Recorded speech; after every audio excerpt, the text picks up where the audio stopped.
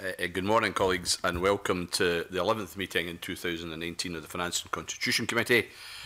Our first item on the agenda this morning is to decide whether to take item 3, consideration of our annual report in private. Are members agreed? Members are agreed. Thank you. Our next item is to take evidence on trade negotiations from Ivan McKee, the Minister for Trade, Investment and Innovation, and Stephen Sadler, who's the head of the trade strategy in the Scottish Government. I think it's the first time that Ivan McKee, the Minister for Investment and Innovation, has been before the Finance and Constitution Committee. Minister, so welcome. And I wonder, do you wish to make an opening statement? Yes, indeed. Just a few words, Convener. So I'm pleased to be here this morning to discuss developments since the committee published its report on the Trade Bill Legislative Consent Memorandum, and the Scottish Government responded last November. The Trade Bill was originally described by the UK Government as legislation which would build a future UK trade policy after Brexit, although the bill that was introduced in November 2017 was more limited in scope and fell some way short of that ambition. Despite some changes that have been made to the bill since then, the committee will be aware of the concerns that we still have with the bill and the constraints that it puts on the powers of Scottish ministers in devolved areas. Mike Russell wrote to the committee on 11th March to confirm that in the absence of any movement by the UK Government to address the Scottish Government's concerns in relation to the trade bill, the Scottish Government cannot seek formal legislative consent for the bill. More generally, the bill does not provide for sufficient scrutiny of trade arrangements by either the Scottish or UK Parliaments, nor does it establish the role of devolved administrations in the development of future UK trade arrangements.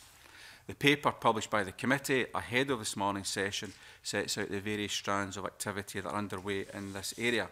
I will not rehearse this, but suffice to say that your committee's consideration of the role of devolved administrations in the development of future trade arrangements is well timed. I spoke to the Culture, Tourism, Europe and External Affairs Committee last week, and I said that one thing was clear: if the UK is to create an independent trade policy, there is a huge amount to do. It is essential that the devolved administrations and legislatures should play a full part in this work, and the voice of Scotland's commercial and trade interests must be heard. The Scottish Government is serious about enhancing and securing Scotland's role in future trade arrangements, not just for its own sake, but because we know the importance of trade to the success of our economy. We published a discussion paper last year which makes the case for a guaranteed role for the Scottish Government and Parliament in all stages of the formulation, negotiation, agreement and implementation of future trading arrangements. We continue to press this case in discussions with the UK Government and colleagues from Wales and Northern Ireland to ensure the economic and social needs of all parts of the UK are protected and promoted. For its part, the UK Government has made some suggestions about how this can be achieved, and you won't be surprised to hear that we do not think these go far enough yet, but we are still talking. At the same time, we are working across government and beyond to identify what matters to the Scottish economy, and in particular the key differences between Scotland and the UK, which must be taken into account in developing and negotiating trade deals that work to the benefit of the whole UK. The scope of modern trade deals is increasing, and they now typically deal with and merge a range of reserved and devolved policy areas. This is why it's so important that devolved administrations and legislators should play a full part in developing them. Convener, I know that you have written to all parliamentary committees to seek views on this, and that exercise will be invaluable. We have made it clear that there must be a role for this Parliament as well as the Scottish Government, and I look forward to discussing what this might mean in practice. Thank you. Thank you, Minister. I'm interested in the area of state aid. This is a policy area which is described in our committee paper may impact on future trade deals. I therefore wonder, would the Minister agree that the state aid rules could have a significant impact on the ability of any Scottish Government to deliver across many areas of devolved competence, including regional investment, agriculture and fisheries? And I wonder, in that context, what discussions the Scottish Government have had with the UK Government on this matter. How would you describe these discussions, and where are the areas of agreement and disagreement? I think there's probably two parts to that. The first is round about the definition of whether the state aid is reserved or devolved, and there is a disagreement on that, which comes down to how you read the way the exemptions in the Scotland Act are written and what they cover and what they don't cover.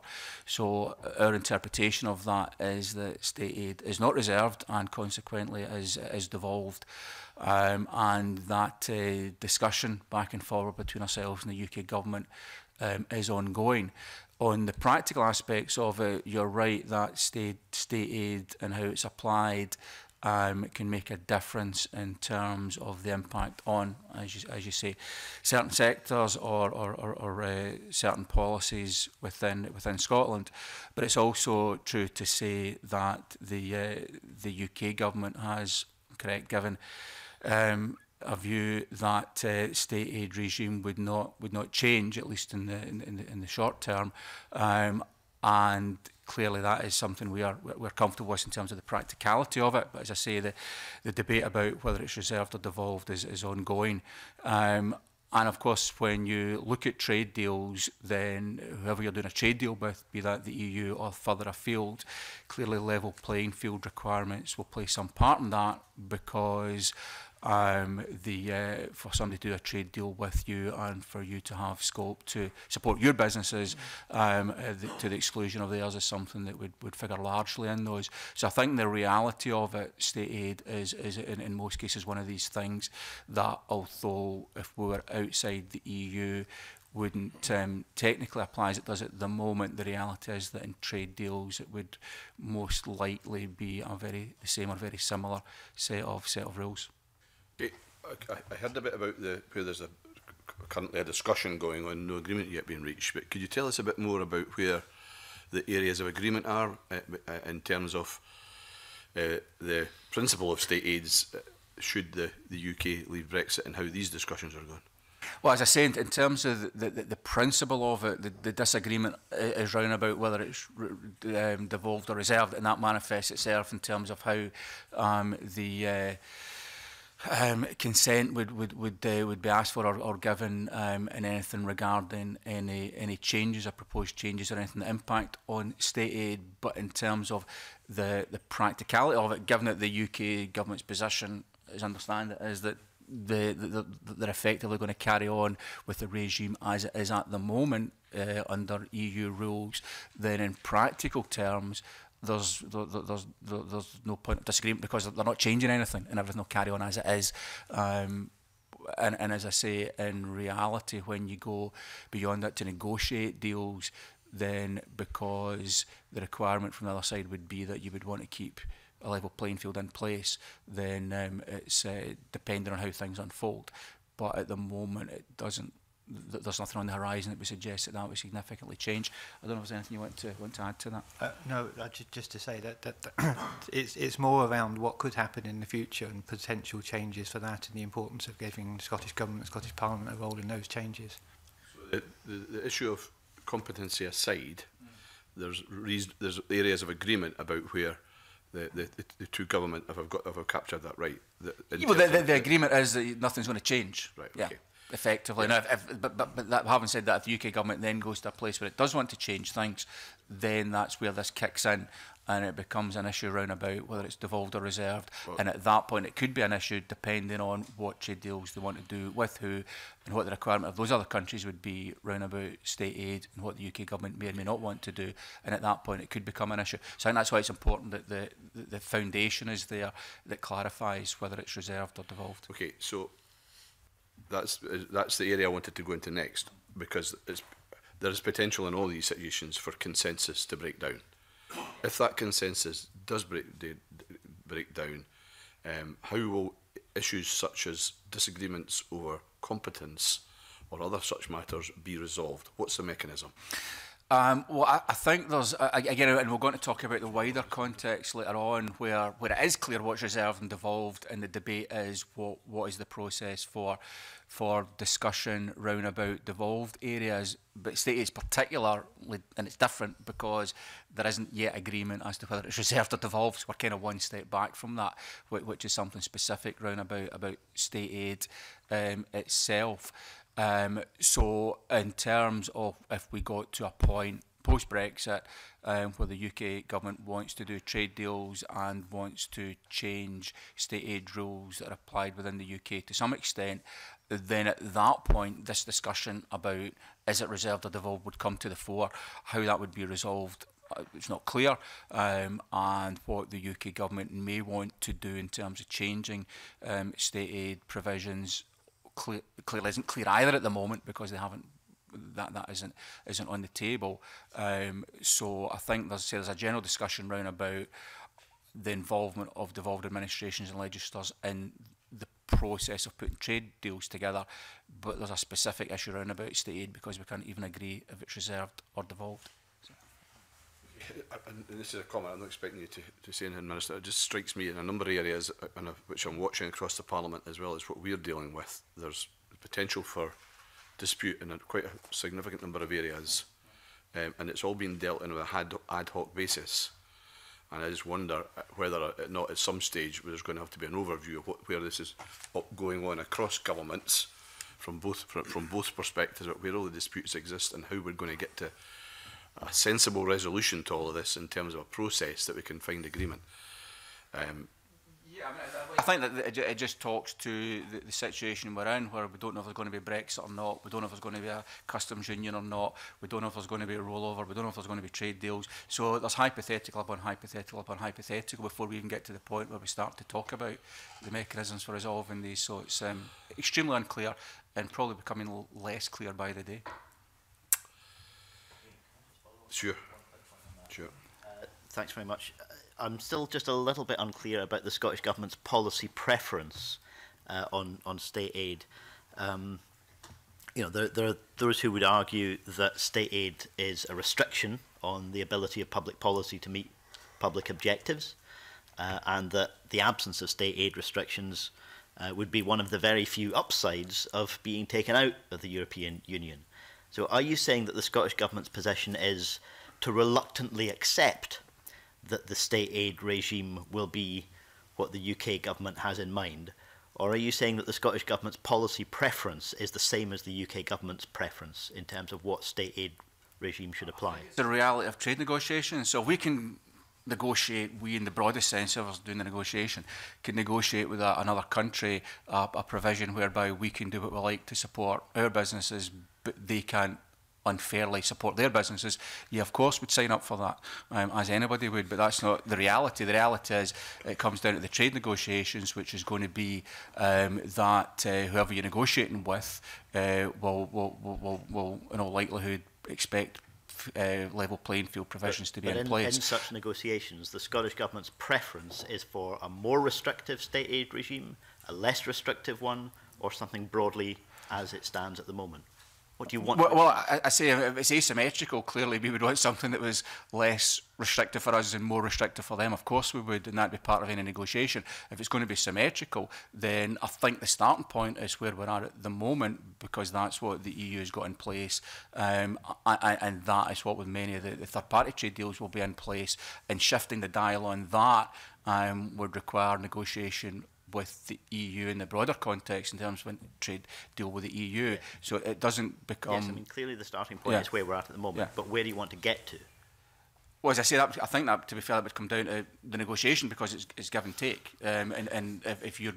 In all these things, it's like saying, you're going to have a negotiation. In the negotiation, there will be offensive and defensive positions that you would take on specific aspects that you may then want to negotiate away. And it'll vary across different sectors depending on whether we're in a position to export something to somewhere else, and therefore we want something that's less restrictive, or we're defensive in terms of we've got sectors that we want to protect, and therefore we'd want to protect other. So I think it comes down to the detail of the specific. Is that okay? I was just going to say, I mean, it's very general and simplistic view is that we would want to remain as closely aligned with the European state aid regime as it currently is. Okay, let's move on. Adam? Yes, thank you, Convener. As you said, Minister, this conversation has been hypothetical, piled upon hypotheticals. I wonder if I could bring us back from the future into the present. I like that reaction. Let's see if we can sustain it. And just focus on what I understand to be the Scottish Government's continuing objections to the trade bill. as set out helpfully in your opening remarks. Given that this bill has been very substantially amended in the House of Lords since this committee reported on it, and indeed since the Scottish Government published its legislative consent memorandum in relation to the bill, and given that these amendments have very significantly enhanced both parliamentary scrutiny of trade policy and of future trade deals, and have formalised a role for the devolved administrations on the face of the bill, why are SNP ministers continuing to resist this legislation? Well, the position is we're only at half time in this particular event, if you like. The UK government has proposed the bill. The bill went to the Lords. The Lords passed some amendments which the UK government objected to, and the bill is now going back to the Commons, where in all likelihood we expect the UK government to take those amendments that were made in the Lords out of the bill to put us back to square one. So at the moment there isn't clarity on where we are, and as I say, depending on where this ends up, it's in all likelihood, as I say, the Commons will take those amendments that the Lords have passed back out of the bill, and we're back where we started in terms of our objections to it. So our objections effectively are to the UK government's position.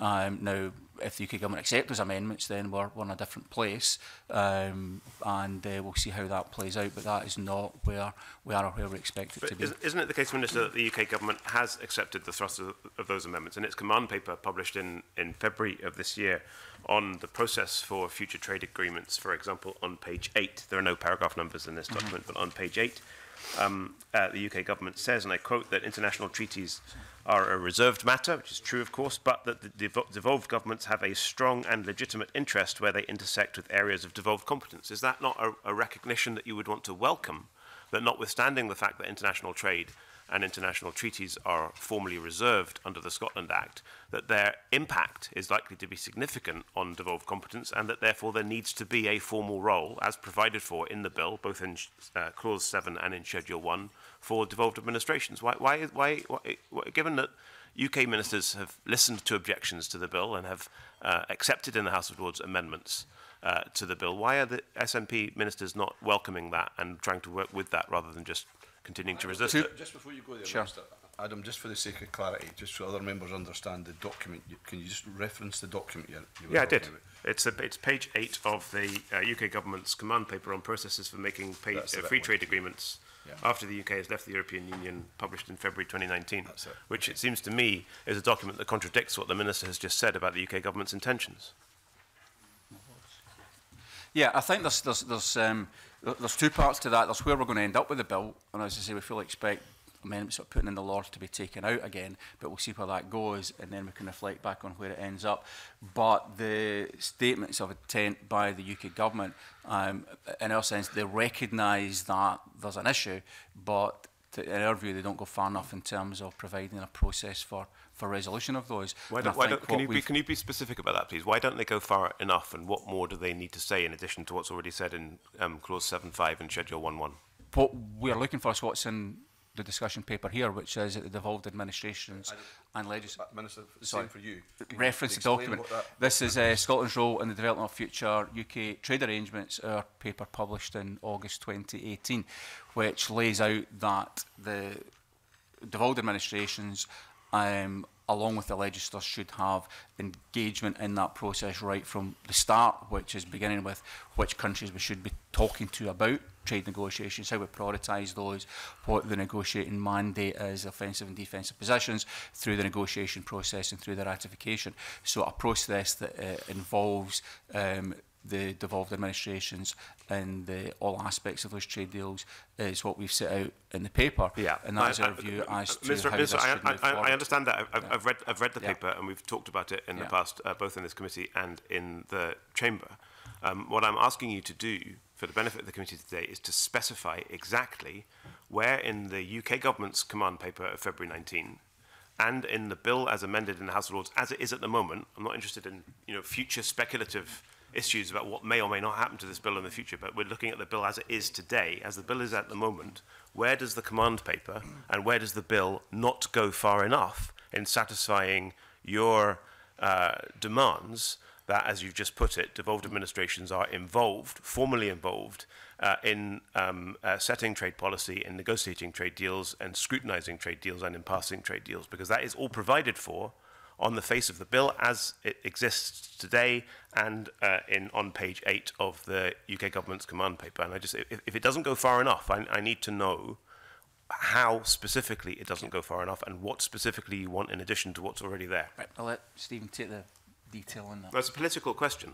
So it's the Scottish Government's position, and I've said to you, there are nice words there about a recognition that there should be some involvement, but the devil's in the detail of the mechanics of how that would operate, and the experience that ourselves and officials have had engagement with the UK Government, where we are very often a position where they will say, yes, we need to involve you more, yes, we need to talk about things, yes, we need to have a concordat, yes, we need to move forward on and engage you in these processes. And then the reality is that you get told at the last minute or not at all that something's happening, and it's largely a box-ticking exercise. That's the reality of the engagement that we've experienced, and that's why it's important that what's in there has to recognise that there is a more formal role. And I think that the devil is in the detail, and the mechanics of that's clearly our position. The mechanics of that in terms of what you would change to make that happen, I think is important to nail down. Yeah, I think the Minister referenced you. Okay, thank you. I think one of the things we would say is that actually the amendments that were made in the House of Lords were designed specifically to pick up what some members of the House of Lords saw as deficiencies in the UK government's proposals, and particularly, for example, during the scoping and negotiation phases. And I think also the bill as amended still gives a role to devolved administrations, but not perhaps one as far as we would like to go to. The other point, to go back to your first question, I think, is why do we still have an opposition to the bill?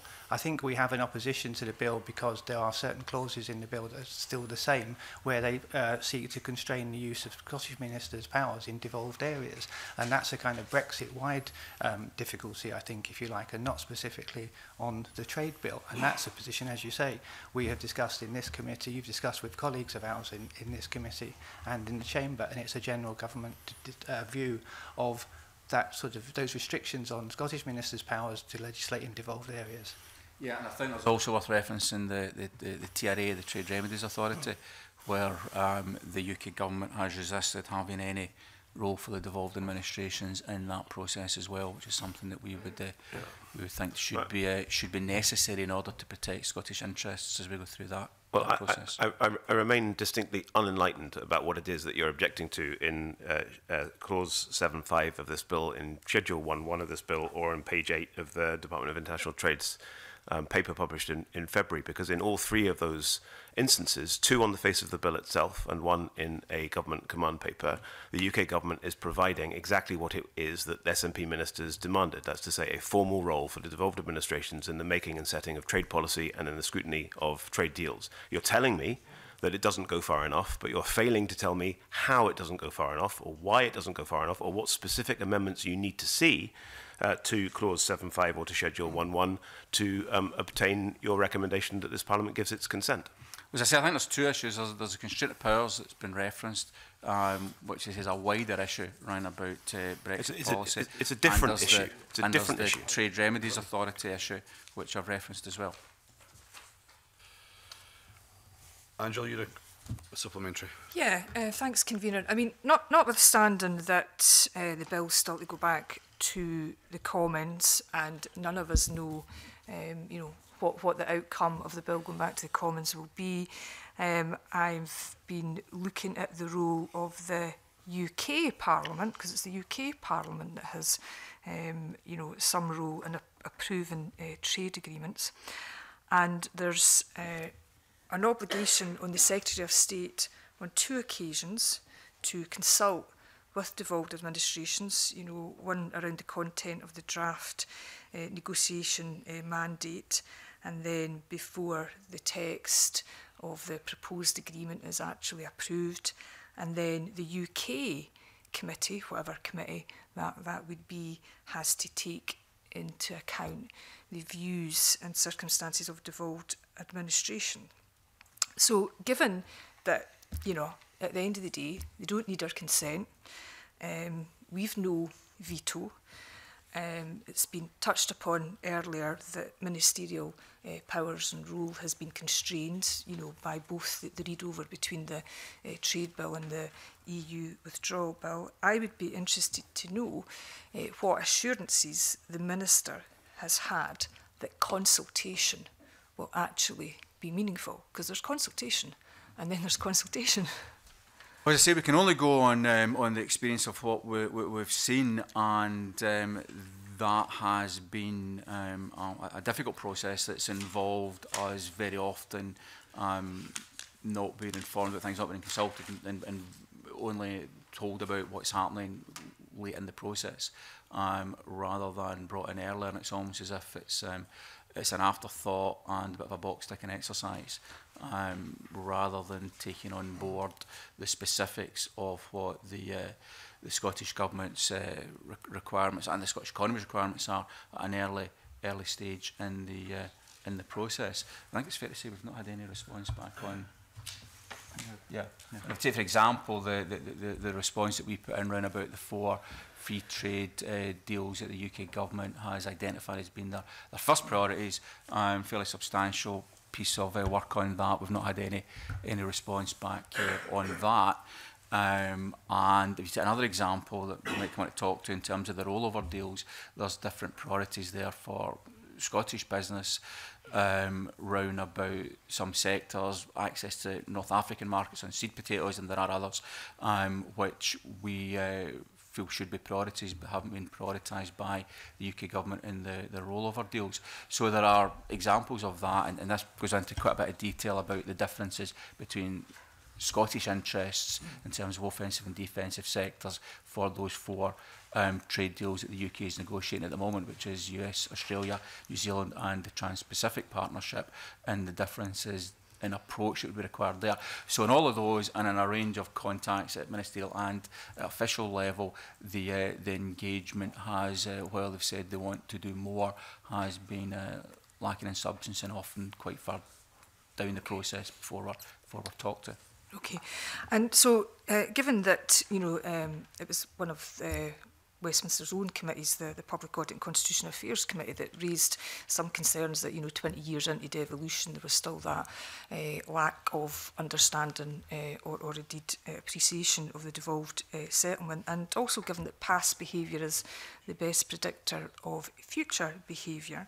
Have you seen anything that gives you any confidence that in terms of any consultation process that there will be a willingness to compromise and to negotiate over the detail? Have you had any examples of where your counterparts have came and went a bit with you? And other than the Trade Remedy Authority you've already mentioned, what else could be put in place in terms of process that would actually help? The indications, as I say, you often will get a recognition, and I think it's fair to say Baroness Fairhead made comments on that as well, that they could do better, and certainly George Hollenbury has when we've talked about this, said, yeah, we need to do better, and we recognise it's not been as good, and then you might get official contact that kind of steps up its game for a short period of time and then reverts back to where it was. So I think there's something in the system there, because there's not capacity, which is something we might talk about, or because there's such a focus on the uncertainty of what's going on and trying to just deal with the things that are hitting them in the wider environment round about where we go with all of this. And the instinct is always for them to deal with what they've got on a day-to-day basis in terms of almost crisis management, without kind of reflecting back and bringing us into that process until often it's too late. So I think among some individuals there will be an understanding that that's a requirement, but in terms of the reality of how that's embedded and how it works on a day-to-day ongoing mechanism, it's hard to see that there's anything substantially changed there. I mean, so it's about culture as well as process. Yeah, absolutely. And I think the other examples of Concordat, where this is supposed to lay all these out, all these requirements out, and something we can all work together on, and the process there has kind of been faltering, has now been stalled for a period of time, and is not making any progress. So that's supposed to be the document that outlines how we do this work together.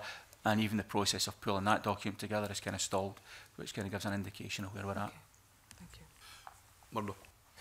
Yeah, thank you, Convener. Just on this in the same area, in relation to Clause 7, the new Clause 7 that's been inserted in the bill does put significant obligations on the Secretary of State to consult with devolved administrations before a draft negotiating mandate is laid, and then before the text of any proposed agreement is laid as well, Minister. I hear what you had to say about the fact this is only in the House of Lords and it may be amended in the House of Commons, which is a fair point to make, but the advice the committee got earlier from our advisor was that the UK government seems to have accepted the position as set out in Clause 7 as it stands. So what I really want to understand is if the bill ends up with Clause 7 as it currently is that a position that the Scottish Government will accept, or are you looking for more? And if you're looking for more, are you in fact seeking a right of veto over trade agreements for the devolved administrations? No, I think it's fair to say that we understand it's not a veto. And if you look at what we've, again, referring back to our Scotland's role in the development future UK trade arrangements paper, we identify international examples that work well where devolved or subnational jurisdictions are brought into that process at a very early stage and work right through that process, including being present in the room while the negotiations are taking place and so on and so forth. So there are specific international examples there you can refer to where it's not a veto, but there's a very strong engagement right through the process. I think in terms of what you're talking about, we'll see how that amendment goes.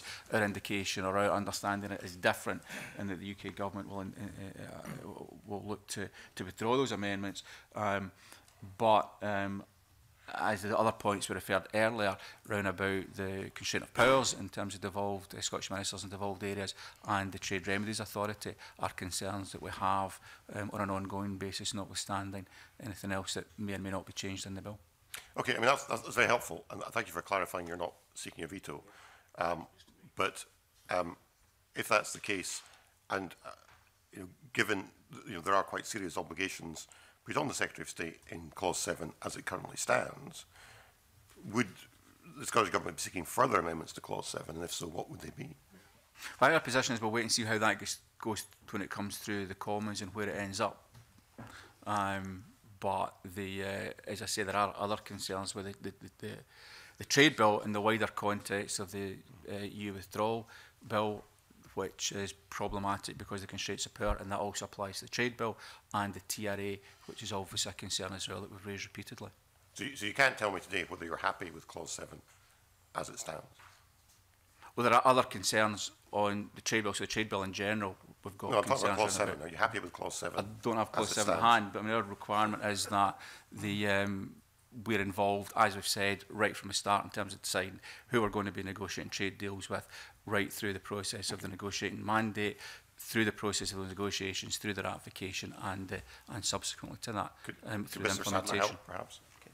Can I just add something? I think as the point you made about how effective consultation is a very important one. I think it's something from a practical evidence of the last year, 18 months, we would have concerns about unless there was more specification about how and when that consultation would take place. We would be concerned that just something that said we would consult devolved administrations went sufficiently far enough. I think we've mentioned the UK government's document published, sorry I haven't got it in front of me, but the one Professor Tompkins mentioned in February.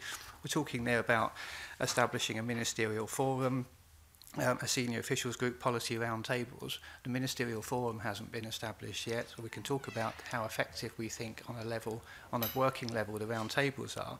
And as Minister mentioned, we've had discussions around the Concordat for several months around the turn of the year based on our document and the UK government's proposals. And I think they have stalled now, and we've not heard anything from them since February. So I think in that kind of context, there's a degree of sort of concern around how this would work out in practice. Moment, but I'm a bit frustrated because this is just a wee bit cloudy here. I just want to make sure. Can I just cut through some of this and make sure that I understand what the Scottish Government is saying? Yes, there are more promises on consultation. There are more promises on engagement. There's new forums. There's senior policy groups. They are all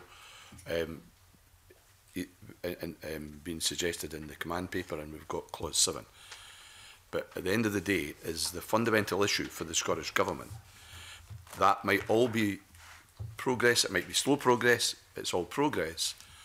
But at the end of the day, there is no movement from the UK Government on mechanisms to seek agreement and for consent to be found. Is this? Can I? If that is where you are, can you just make sure we get that on the record? Yeah, no, absolutely. I think that's a very fair fair summation, convener. There's, as I say, there's words there in terms of intent, but the reality is that what we haven't seen is that carry through in the day-to-day interaction, a willingness to engage and consult through the process as it stands just now. And as you say, it's not clear yet where that amendment's going to end up when it goes through the further stages of the process. And as I've said also, the issues around about the constraint of powers on Scottish ministers in devolved areas and the issue around about the TRA, the Trade Remedies Authority, mean that we are not in a position where we would give consent to the trade bill. Okay, now Patrick was going to come in a bit later, but given we're now in the area of consent, I'm going to bring Patrick in at this stage. Thank you. I just wanted to follow up very briefly on the points you were raising there, because yes, the language around consultation from the UK Government, that is vague and ill-defined, but I'm quite disturbed at how vague and ill-defined the Scottish Government's position is on some of this. What we should be seeking to achieve, surely, is democratic accountability for decisions which will impact on all of our lives, from the work we do to the food we eat to the air that we breathe, and pretty much every aspect of how we live, including huge swathes of devolved responsibility can be impacted by these decisions. Given that they can, those areas of devolved responsibility, that democratic accountability needs to be here as well as at Westminster. Why then is anything less than the same parliamentary lock in the devolved settings as Clause 7 proposes for Westminster? Why is anything less than that tolerable? No, you're absolutely right in terms of the devolved administrations. The Scottish Government and the Scottish Parliament has their say, because those are by definition devolved, and that's absolutely clear. When you go through the trade negotiations, clearly there's a lot of other aspects to that, and as we recognise, all parts of the UK will have an input to that, and that discussion will take place, and we'll talk about frameworks and how those are going to work out in that whole context. So of course there will be areas where discussion needs to take place around where, as I say, you'd put common frameworks in, etc., etc. Yes, you're still talking about input and discussions. Are you talking about votes taking place here at Holyrood and in the Welsh Assembly, where trade bills, where trade negotiating mandates or final texts impact on devolved competencies? Are you seeking a change to Clause 7 to ensure that parliamentary approval is required for those steps here as it is required at Westminster? Yeah, where it's a devolved area, of course, the Scottish Government and the Scottish Parliament have a say in that, yeah. A say? Well, they have the authority to pass legislation, yeah. Okay, I'm going to come on to the question of your position on withholding consent. There'll be some people who think that the UK government's position is fine, and they'll note the commitment to not normally acting on devolved competence without consent. I think that commitment has been shown to be utterly meaningless, and we shouldn't take it seriously at all. I think the idea of consultation is pretty meaningless as well. Assuming that that's not the government's position to give consent, surely we need to be doing something much more proactive now than merely indicating that we might not give consent. Surely we should be indicating to the UK government and to any of its potential negotiating partners around the world that the Scottish Government will use every possible legal challenge against a trade agreement that impacts on devolved matters without consent, that we would do everything possible to frustrate and undermine anything which does that, because it would be a fundamental blow against the authority of the devolved Parliament and Government. So, I mean, is everything possible? What are you envisaging?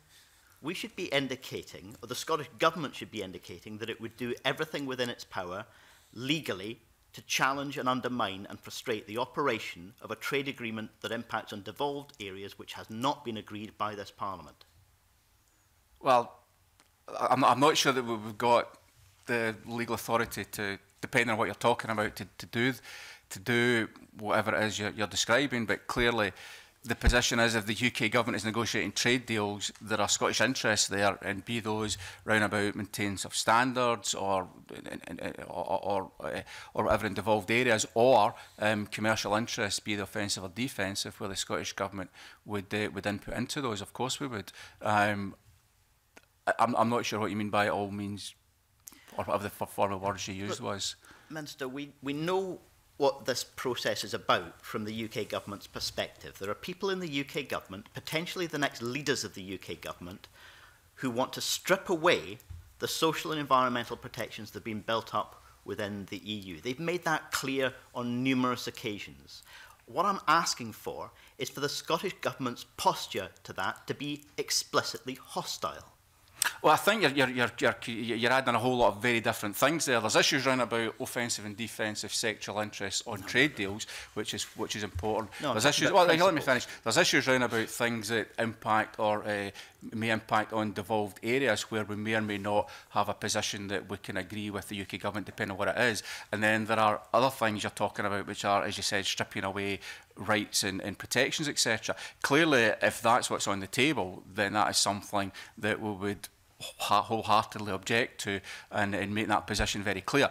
But there's a whole range of stuff there, and you're jumping into the issues where there'd be direct challenge to establish rights or protections or standards, and clearly in those areas the Scottish Government in devolved areas would have a very strong view on that and would resist that. Of course we would. There are other areas where you would look at it and say there are things there which are areas that you could look at and say that we could perhaps agree to that. It depends what it is. There's a whole range of different things in there. And I say there's other commercial aspects of that which are hugely important around sexual interests, which you would take a different Scottish position on based on the differences in our economy, and we seek to input on those. So in some areas, yes, of course, we'll seek to input and understand that influence the UK government's trade negotiating position is important. And there are other areas, some of the ones you're alluding to, where clearly we would have a very hostile take on to any measures that the UK government was trying to impose round about stripping away standards, protections, rights, etc. Of course we would. And you also want to come back in the principles in trade as well. Do you want to come back in that later? Do you mind if I allow other folk to come in? Willie, because I want to get back into some of the specifics of the legislative process. Scrutiny. Thanks very much, Convener. Minister, I was just interested in the wider issue about scrutiny. Consultation isn't scrutiny. I think you're right to be cautious about just exactly what's meant by the consultative side of this and the Clause 7 and all that. But this committee at previous stages, I think even when you were a member, were interested and concerned about our ability, the Parliament's ability, committee's ability, members' ability, to hold ministers, UK ministers, to account and to scrutinise any of the deals and proposals that come forward. Is it your view that we're anywhere even near that at the moment, and having that ability to have that close scrutiny that I think we all shared and said we wanted at this committee? No, I think that's. I think we're a long way from that. If you look at the examples I've mentioned, the 4 trade deals that are on the table just now, and the Scottish Government's response to that, which we published last November, that hasn't been. We haven't had any discussion with the UK Government or any response on that. On those 4 trade deals. We've had meetings since then, but this has not been discussed in detail. We've not had a response to that. So that's one aspect. And if you talk about the mechanics of it, where we are with the Concordat, if you talk about the rollover deals as well, where there's been a number of those have been flagged up. Norway, for example, where it's been flagged up as the rollover's been done, but with changes, because there are parts of it that haven't been rolled over, and the Scottish Government hasn't been engaged or involved in that process at all in terms of how the rollover of those the changes to those rollover deals looks like. And another example was there was no involvement with us round about when the UK Government published their no-deal tariffs for day one after no deal, and we heard about those the same as everybody else when they were published. So there's a number of areas where, while there's talk about you need to be more involved, the reality of it is that hasn't happened. The Minister, UK Minister, wrote to the committee, George Hollingbury wrote to us, and they described this intention to set up this new intergovernmental ministerial forum to provide the formal mechanism for the devolved ministers to discuss and provide input, but it doesn't really mention scrutiny. It says it's a matter for our Parliament to determine how we might scrutinise our government in this, but I think the impression that we had as members of this committee that we would be able to reach out and invite and bring to our committee UK ministers to scrutinise their proposals. I think that's what I understand by scrutiny, and I hope that you share that. No, that's absolutely true, and I think that's what you would expect and hope would happen. And as I say, we've got a long way to go to see evidence of that. And as I refer back to the Concordat, which is kind of stalled, it would lay out some of the processes round about that, but we can't even get the process defined as to what the process is. So just lastly, is moving this forward. That ministerial forum that the UK Minister referred to, is that? Did Mr Sadler, did you say that hasn't been established yet? Is there any indication of when it might be? Or what? No, unless officials have any further information. No, I mean, that's part of the discussions we've had at official level to begin with on developing a Concordat on international trade. And as I said before, the last we heard from the UK government on that was in February. And I think that the aim had been to develop a degree of understanding and agreement at official level before putting it to respective ministers, including Welsh ministers as well. And we haven't heard back from the UK government since February. So the rest of it follows, the ministerial forum and other things have not been able to be set up. Okay, thank you for that. Alex. Thank you, Convener. And yeah, still on process, and I know there's a lot going on behind the scenes, and wanting to be able to scrutinise it here at the committee. I wonder, can the Minister give a detailed account of the work being done by the senior officials group? Well, it's an officials group, so is anything happening on that? And there is interaction, but it's patchy, and certainly when I go to meetings, it's officials have been talking, and then officials have stopped talking because the UK government's too busy doing something else. So it's kind of on and off. The sharing of information hasn't been to the level we would hope and expect, and while there has been discussion, it kind of goes through cycles of getting a wee bit better and then dropping off again and tailing off, and then nothing happens for a period of time. So it's patchy, it's not regular, and the amount of information that comes through that process is not to the standard that we would expect. But Stephen might want to. I think that sums it up perfectly. I think what above all of this, or restricting all of this, is the fact there's been no progress on developing a Concordat. And so I think when UK, Scottish, Welsh and Northern Ireland officials get together, there's a constraint on them about how far they can go to talk about things, because there's not been a kind of Concordat basically on what the UK government is able to or willing to share with the devolved administrations. Are you on that group? My bosses, I go along as well. and have they been meeting regularly? Have you got some they indication of the meet timings around every 6 weeks, yes. And that's still been going on? Yes, they are actually taking place. And the next meeting? Sometime in June. I don't think it's been set yet. Okay, thank you.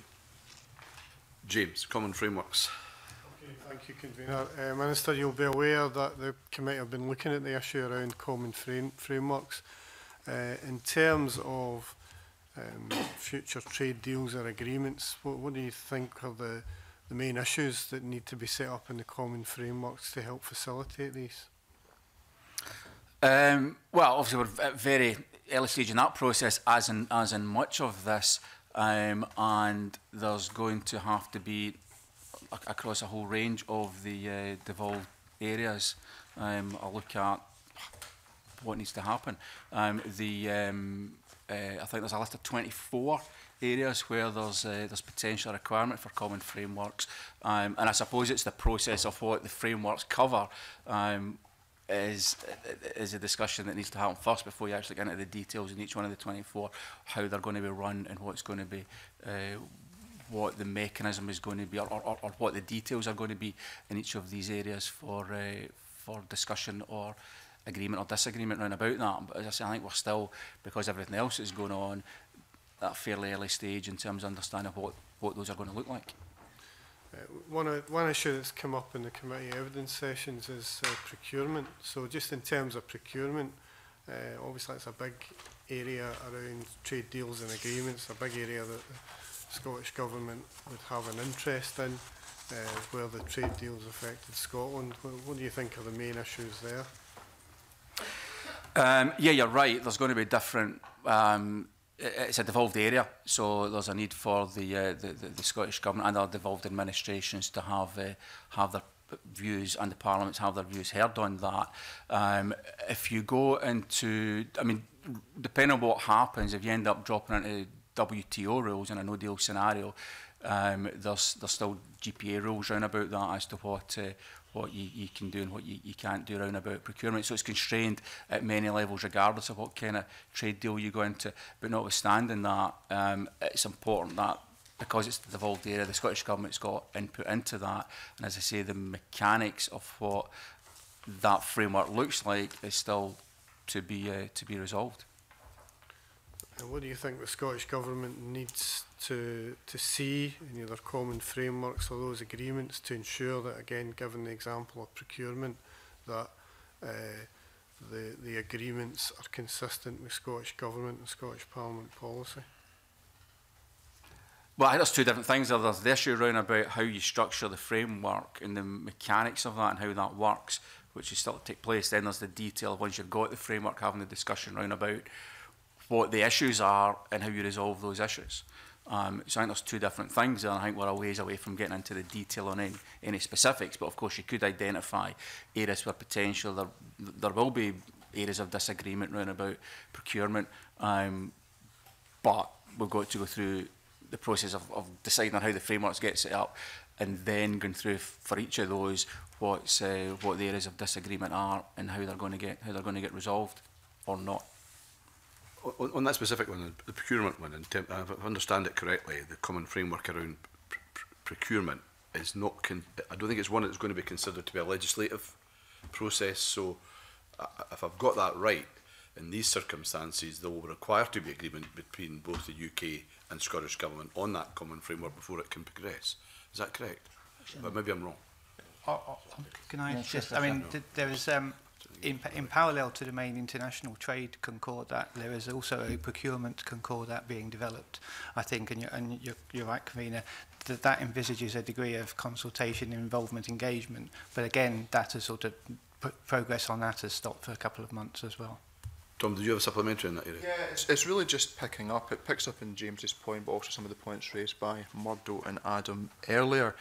One of the amendments that was ultimately withdrawn with regards to the trade bill was that in the name of Lord Stevenson of Balmacara, and it sought to introduce a requirement for the consent of Scottish ministers for use of powers under Section 1.1 and Section 2.1 of the trade bill. They refer to implementation of the Agreement on Government Procurement and implementation of international trade agreements.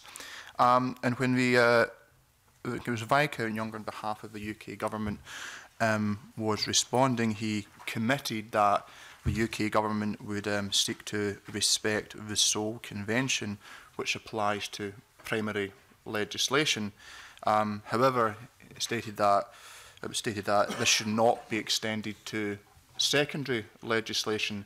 Now, as I understand it, and perhaps you can clarify if I've misunderstood this, the UK Government has left the door open to implementing common frameworks via secondary legislation, which would ergo not be subject to the Seoul Convention. So has, in saying that that Seoul Convention doesn't apply to subordinate legislation, that subordinate legislation could be used potentially to implement some common frameworks. Is this a get-out-of-Seoul-free card that the UK Government can play in the implementation of common frameworks, or have I misunderstood the UK Government's position? Yeah, I mean, that's a potential and that's a concern, and there are discussions ongoing at the moment to kind of deal with that and close that loophole. Yeah. Listen, can if I understand this correctly, in the UK Government's paper on common frameworks, they made the explicit, maybe the word explicit is a bit strong, but they suggested that, as Tom's outlined, that common frameworks would be potentially brought through secondary legislation in these circumstances, obviously the consent of Parliament here, or indeed the government here, would not be required. Is that something the Scottish Government is taking seriously, and what are you doing about it?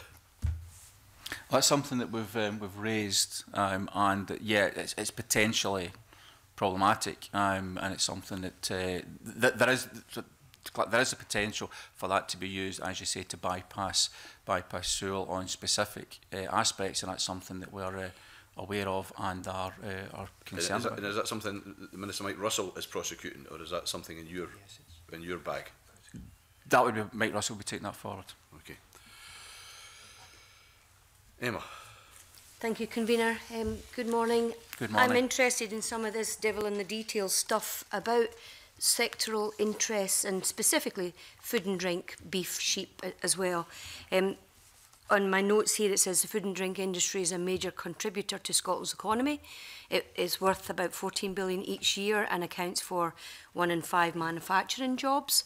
I know that we've got about 660,000 workers in agriculture in Scotland. So my concern is that that there might be some risk or constraints with trade deals, particularly with the US.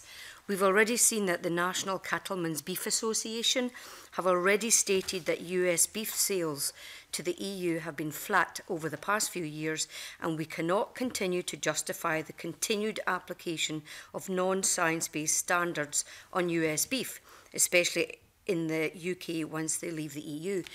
I've been looking at issues around the US Department of Agriculture. They logged 97 meat recalls for serious health hazards in 2018, ranging from 12 million pounds of raw beef that made 250 people ill from salmonella. And there was a withdrawal of 174,000 chicken wraps for possible listeria. So this concerns me, Minister, and additionally there's issues around antibiotic-resistant salmonella on beef products in the US. So, and you know, as a nurse, I have real concerns about antibiotic resistance as part of my health committee role. So I'm wondering what you see as specific trade concerns if we start doing negotiations with America, Trump, bargain basement, cheap Trump trade deals. Is that what we're looking at in the future? Well, I would hope not. You're absolutely right to raise those concerns, and there are concerns. When you talk about the agricultural sector, I suppose you're talking about the importance of the economy, which you started off by talking about, which is, as I say, when you come down to negotiate the deals, what the offensive and defensive positions you're able to take are, and what the tariff regime is going to be, and so on and so forth. And clearly we're at the start of a process there, depending on how those trade deals work out. In terms of food standards, which is the second part you raised, and that something that Mr Harvey mentioned earlier, clearly we are very concerned about that. It's something that we see as a potential risk of entering those trade deals with the US in particular, and it's something that we've raised and highlighted in our information that we put back to the UK government round about the 4 trade deals we talked about that they've started looking at, as I say, of which the US is one. So maintaining those standards, to our mind, is hugely important, and it's something that we would argue very strongly for. And part of that is the protected geographical indication status of our beef and our lamb and our whisky. It's £5 billion to the UK economy last year alone. So I've been battering on about PGI for like a while now, and I think we really need to look at how do we protect our brands, our beef and our lamb, from inferior imitation products that might come in. And I know there's been ruminations about Scotch whisky, changing the definition of what is Scotch whisky so that maybe a 3-year-old brand can be called Scotch, which is completely different to the way it's made in this country. Yeah, those are all concerns, and clearly the different geographical indications are depending on whisky's got its own separate set of protections, Scotch whisky in addition to that, but round about the food stuffs, there are clearly, the GIs are critically important to many producing sectors in Scotland. At the moment, we've got a situation where those are protected through the processes and through the EU. And if you're going to open that up and have those trade negotiations, then of course that's something that there is a risk would not be protected as well as they are just now. And I think it kind of talks to the concept that we go out in the big wide world and negotiate all these trade deals ourselves. But what that does do is put a lot of these sectors, sexual interests in Scotland, the geographical indications and other aspects on the table for negotiation, which is something that we would you wouldn't want to be given away. So that risk is there, and we're opening ourselves up to that by the fact that we are looking to negotiate trade deals. The UK is independently from a position, frankly, of some weakness, and it's in those negotiating stances that you end up having these kind of problems. So from the Scottish Government's point of view, clearly we're very aware of that. We talk about it constantly. It's something that we put on the table with the UK Government to raise the profile of in our opposition to any diminution of those standards and opening up or removal of failure to protect the GIs. But it is a risk that when you end up in that environment, they're potentially heading into, these things get put on the table. Do you think the UK ministers are listening to the concerns in Scotland? When George Hollenbury was here, he said that Scotch whisky was very, very, very important. So, OK, that's good for Scotch whisky, but are they listening to the concerns from National Farmers Union and Scottish ministers? Yeah, and if you look at it in a broader context of the process, there's discussions that we can have just now, and people will say this is important, that's important, etc., etc. The reality is, when you get into those kind of trade deals, which as we know run for years and go through many iterations and many trading of different aspects, offensive, defensive, back and forward, which sectors are important, what tariffs do you want to put on, what standards do you want to... There's an awful lot gets put into the mix, and at the end of the day, as you get towards the end of those negotiations, there's to get a deal done, if that's what you want to do, you have to give things up to get things you want. So isn't this a question of saying things are important, because everything's important, but that's not the point. The point is which is the most important and which ones are your red lines around about the negotiation. So we clearly would have different red lines, or an intent to have different red lines in those negotiations to what the UK government might have. If you look at what the most important sectors are, clearly food and drink is Scotland's top export sector, number 1 or number 2, and for the UK government it doesn't figure as largely. So if they were looking at what sectors to protect in trade deals, they might end up in a position where food and drink isn't as highly regarded and as important to them as it would be to us. And that's why that kind of, I think it talks very... we've had a lot of discussion round about the scrutiny and consent, and people listen to people and talk to people. But when it really gets down to the detail, that's where it impacts. It's where Scotland's got important sectors that are worth a lot to our economy that aren't worth as much in a UK context, and both in terms of protection through GIs, in terms of tariff regimes, and in terms of standards could get thrown under the bus as part of a tense, fraught negotiation when it reaches the final stages. Well, the words expendable come to mind from previous negotiations. Okay, thank you. Right. Patrick, you still want to go into principles issues? Had you exhausted that earlier? No, I think it's still worth exploring. Thank you. I mean, I'm interested in what the Scottish Government's general approach to trade policy is. You know, either in the longer term, if the Scottish Government has more of a role, or in relation to this process, because you know we're living at a time when there's a rise of economic nationalism, you know, trade war being waged by a chaotic US administration led by someone who doesn't appear to understand how tariffs work.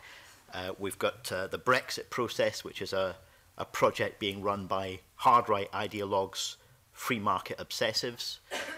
And I'm a little unclear what the Scottish Government's position is, other than seeking to get some narrow sectoral advantage whenever it has the chance. Does the Scottish Government believe that free markets are inherently a good thing?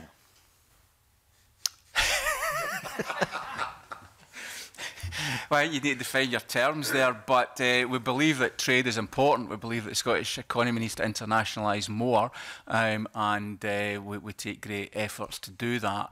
But the devil is in the detail, and we recognise that there are interests that we need to protect and opportunities we need to secure.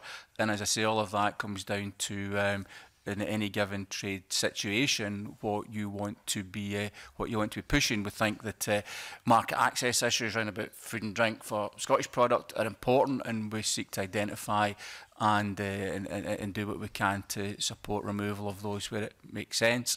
And there are other areas where, as we've talked about, the protection of Scottish sectors, because of its importance to the economy, or because of the standards issues we've talked about, are important to defend. So I think to say there's a blanket, you're all in favour of this or you're all in favour of that, the world is unfortunately slightly more grey than that. Protect once and protection once. Does Yeah. the Scottish Government believe there is a legitimate role for protectionism? When it comes to standards, yes, and I think you do too. And I do indeed. Yeah.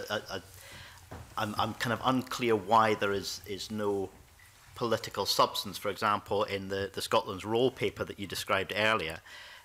It's all about how important trade is, but it doesn't seem to set out a clear principled position. For example, it states that the Scottish Government wants a role, quote, to help industries protect devolved public services and ensure the highest standards of environmental and consumer protection.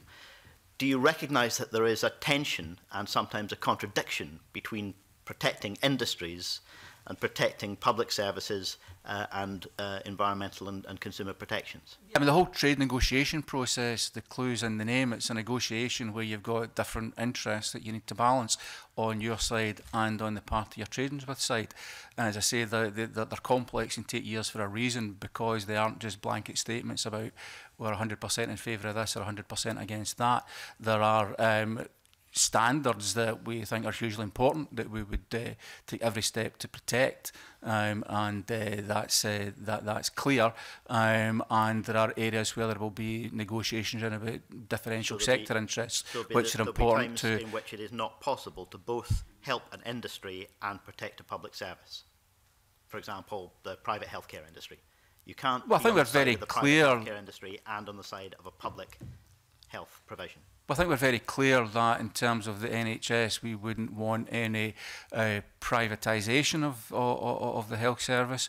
We've made that very clear. We've made very clear that the difference between the direction of the NHS south of the border is different to that in Scotland. We see it as a risk of opening up the health service in Scotland potentially as part of a trade deal to privatisation is something that we are completely opposed to. So I think that is clear. So I think that's clear. I think what we've said on standards, food standards, environment standards, and others is clear as well. And I don't think there's any doubt about that position on that. That is clear.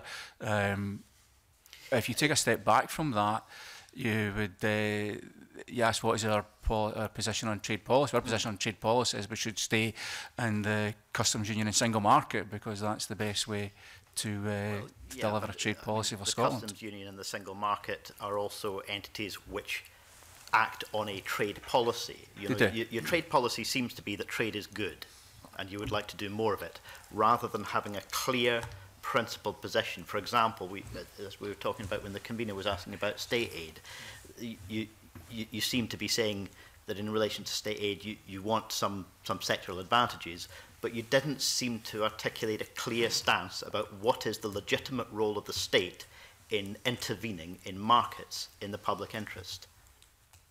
I think you kind of got to recognise the reality of where we are. I think that I think I'm clear. I mean, yeah, you start from a position as trade good. Yes, trade is good. Yes, of course it is. We want to internationalise Scotland's economy. Further, I've said that the whole export plan is about how you do that. It's about identifying opportunities to increase trade internationally to further strengthen Scotland's economy, to use our technological and other advantages to to deliver products and services around the world. I think we're very clear on that direction.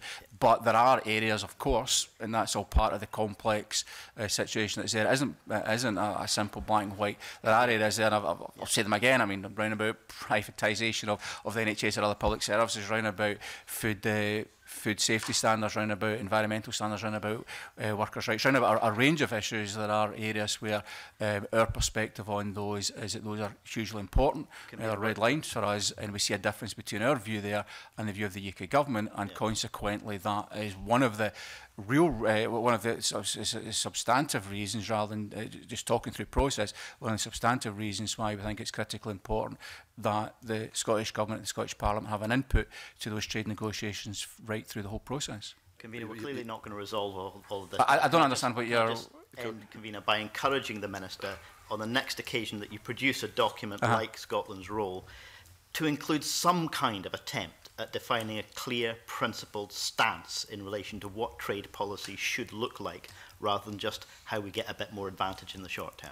But the whole point of trade policy is to get a bit more advantage. That's the whole point of it. Given what your red lines are round about the issues that I've talked about, and I'll mention them again, round about protection of public services from privatisation, round about food standards, other safety standards, round about environmental standards. Those areas you mark out as areas that are red lines for you, and beyond that, it's about how you build your economy and trade more internationally for the good of it. You've said enough now, Patrick. Angela. Thanks, Convener. Minister, we've all been round the houses a few times this morning, but the bottom line, the heart of the matter surely is that the EU currently has the largest web of preferential trade agreements. I think at last count 70, spanning across 5 continents. Is there anything on the table that's going to match that? Well, no.